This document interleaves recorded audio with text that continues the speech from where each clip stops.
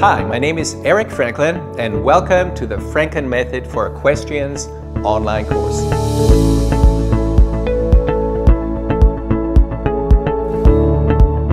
The first step if you want to create change is noticing where you're at, very honestly. That's what you start with. Then you set yourself a goal. Third step, get into action. You got to practice it. So we have to learn to consciously use the words, the thoughts in our head to improve not only our mindset, but also our posture and our movement. So all change starts with noticing, what am I doing? Is this the best posture, best movement coordination or not? And then if it's not, doing something that works better.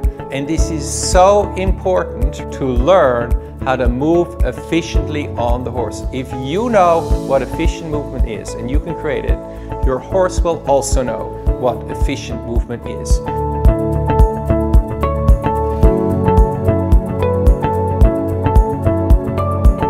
Providing you that support in through the pelvis.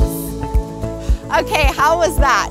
Awesome. Self-talk, dynamic imagery, improving your proprioception, practicing efficient movement. All these skills will make an enormous difference for your riding and make it more enjoyable for yourself and certainly also for your horse. Do some of these things and things are going to go much smoother. Now is the moment in our life to give it a try.